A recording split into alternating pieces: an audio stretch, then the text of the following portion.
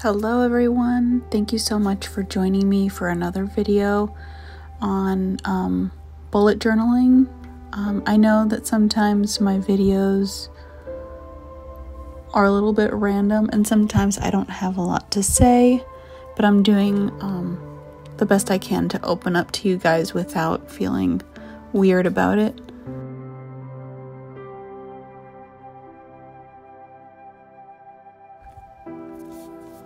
The theme for November is going to be like autumn leaves and acorns with a little bit of a stained glass kind of theme here and there. You'll see what I mean a little further in. This video is a little longer than usual. I hope you enjoy it. It took me quite a bit of time to get it done, so I'm really happy with how it turned out in spite of the mishaps that you will also see. Get ready.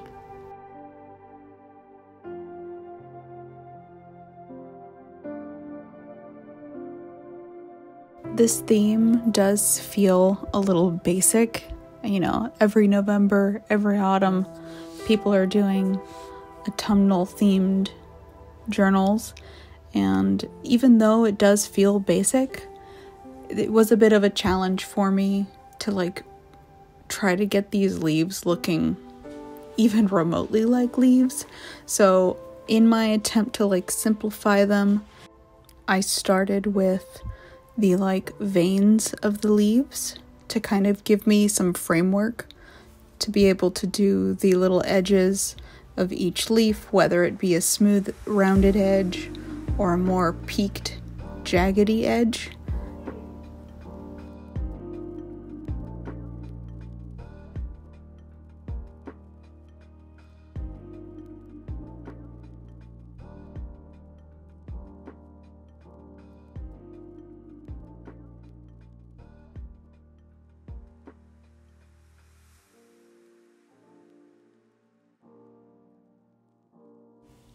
One of the things I love the most about this time of year is the way that leaves change in the certain parts of the world, not where I live, unfortunately. I would give anything to move to a place where there are leaves changing colors. It's just so amazing. I can't even. It also reminds me of my honeymoon with my husband in 2018 when we went to Quebec and other parts of Canada, and we got to see the leaves changing there, and it was so magical because one of my favorite books is Anne of Green Gables. The entire series, not just the first book, which is Anne of Green Gables, but every book that came after.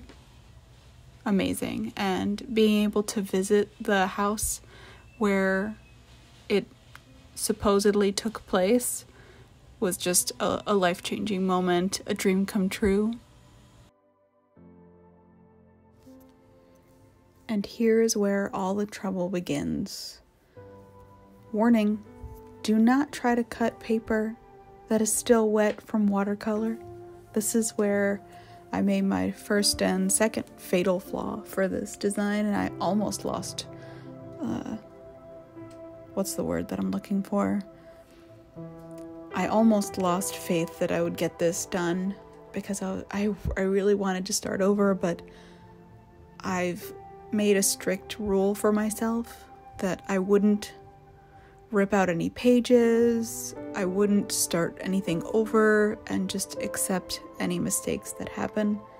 And I did, and it didn't come out terribly here, and you'll see that I fix it.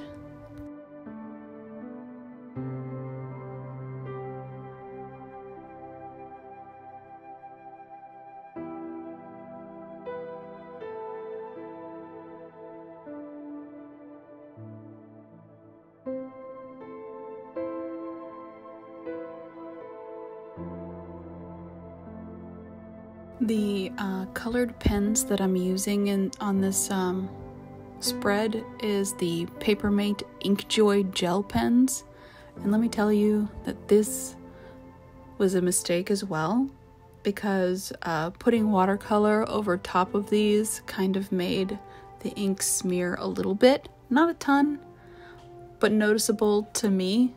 You might not even notice it, I'm not sure, but we'll see. I accepted the consequences of my actions here, and it is what it is. And that's been my motto since the beginning of 2020. We all know what happened there. Pardon any drilling sounds that you might hear in the background. My husband is putting together our new dining room chairs just because we needed to refresh the seat cushions of our old couch. Our old dining room chairs were falling apart and looking disgusting, and they were really upsetting and leaving bits of pleather everywhere. So we've opted to get these chairs that had no seat cushions, so we can apply seat cushions if we wish, ones that we can remove, throw in the wash if we need to. So we're really happy about that so far. But yes, if you can hear the drills in the background, that is what's happening in the next room. I did block the door, but you might still be able to hear it.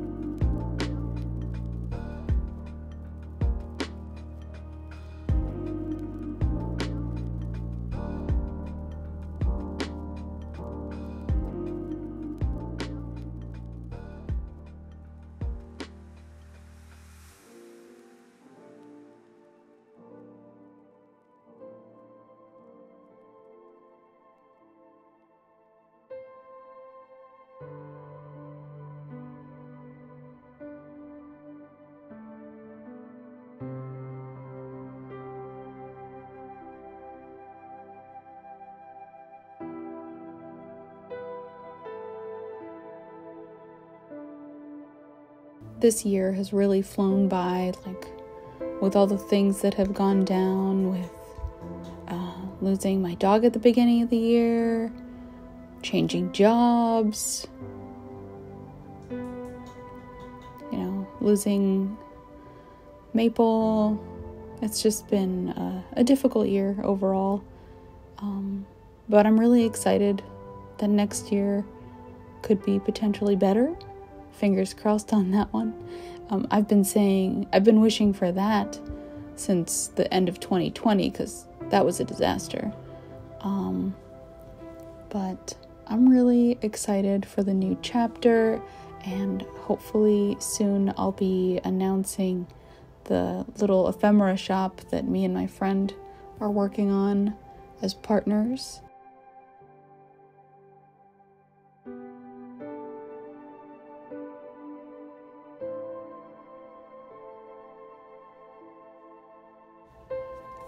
One of the reasons I love Acorns is, no secret here, Studio Ghibli. My Neighbor Totoro is just such a whimsical film, and finding acorns and believing that there's a tree spirit, leaving them behind as gifts or as a sign to you is just the most endearing thing. But I've always felt that acorns are just a huge representation of how so much can come from something so little, because acorns grow to be these huge trees, and it's just amazing to me. But also, in Celtic mythology, it is a symbol of fertility and rebirth, and I think it's a sign to me that it's a sign that this life will be some sort of rebirth, and that next year will actually be better. I can't imagine a better sign for me. and it's supposed to bring good luck, so let's keep our fingers crossed. If you find an acorn, please let me know. I don't care if it's like 10 years from now. Come back to this video and comment it down below. Or if you find one this week, comment that as well. Let me know what you think are signs of good luck, or what you think are like little signs from the universe.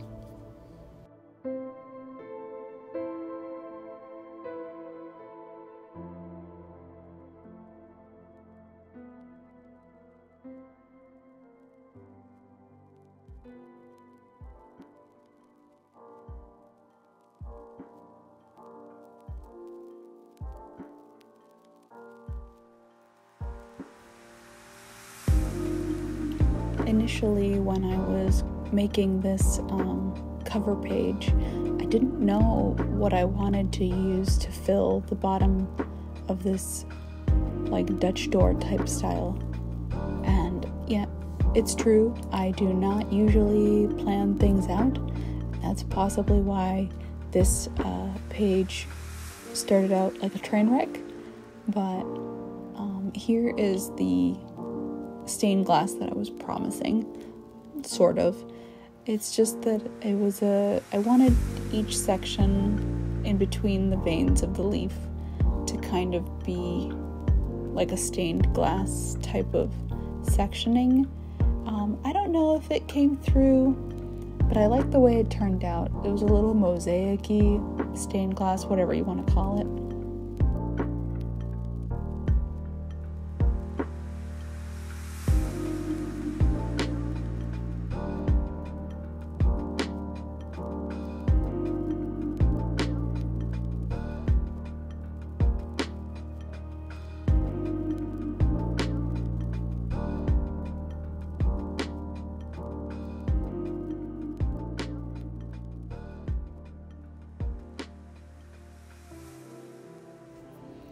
Speaking of signs from the universe, the other day I was with my friend and business partner, and we were taking a walk through a park, and I came across what I thought was a fox. It might have been a coyote, but I'm going to continue thinking it was a fox because our logo has to do with foxes.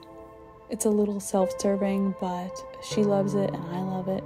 And then while we were together, we saw a second, what I'm going to call a fox, even though it's possibly a coyote. I don't know which of it was, but it was a sign to me from the universe that things are going as they should. And you know what? I'll take it. And I'm calling them foxes, even if they're coyotes, because they're symbolic. They're very similar. When you go to look them up, I can barely tell the difference, besides a little of the coloring, but there are some foxes that look similar to coyotes. That's all I'm saying. I'm going to leave that here.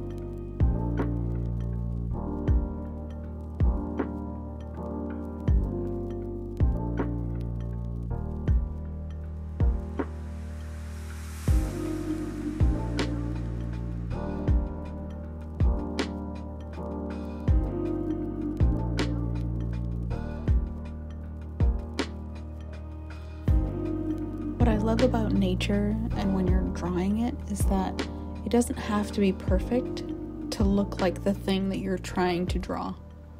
It just has to look even a little bit similar to kind of give you the flavor of what you're trying to draw, which, you know, in some things like hands and like eyes, it's freaking impossible for me, which is why I usually avoid those items.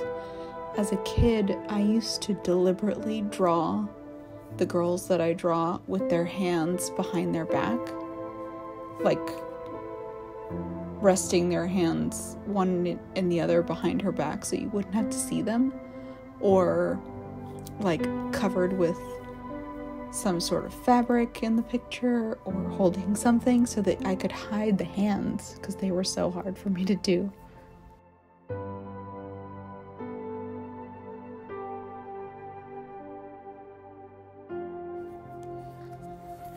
I don't know if it's because we're really close to Halloween, but a lot of weird things was happening with my recording equipment.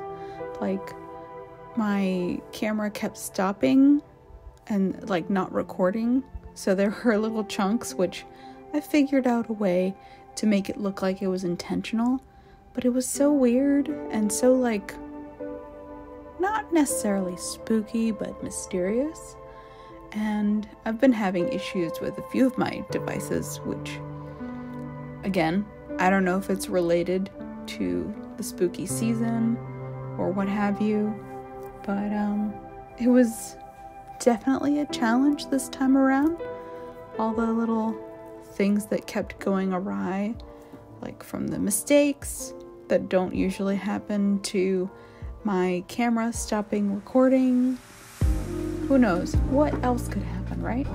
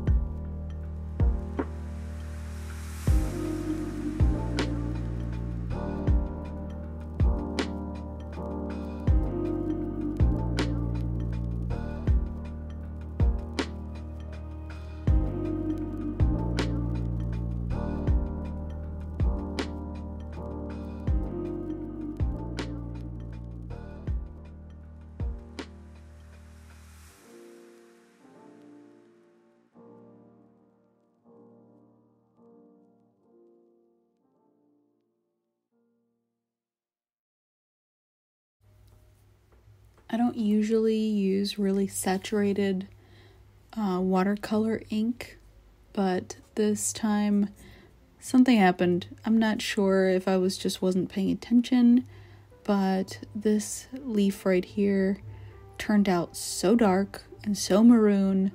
It was not my intention, but you know, it is what it is. It's there and it's staying.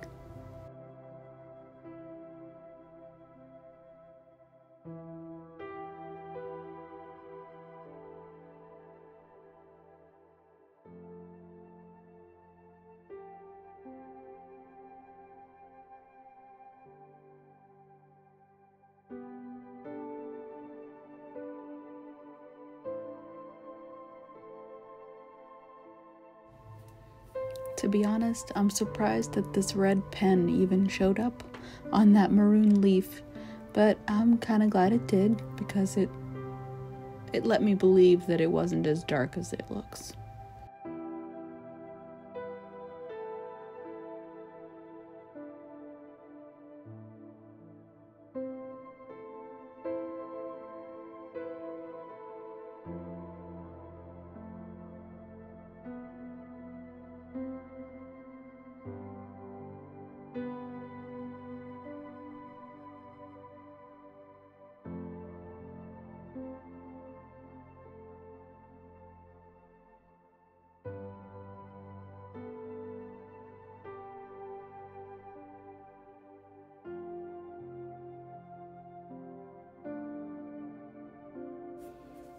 And here is the final mosaic / stained glass leaf that I'll be doing for this month's journal setup.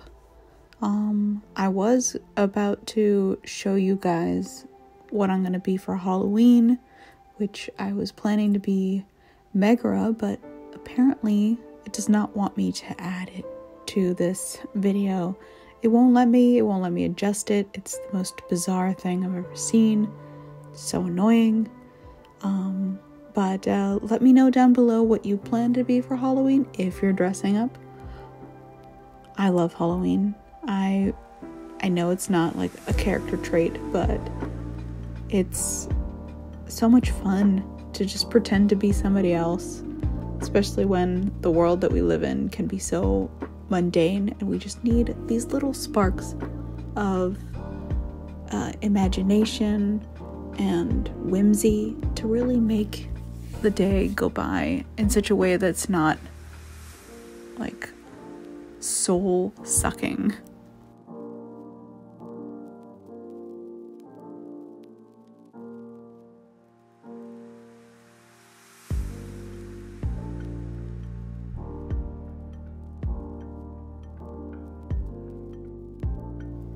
Adobe, if you're listening, sometimes Premiere Pro is not my best friend. In spite of the fact that I'm trying to use like professional products and professional equipment, not always my friend. Please troubleshoot.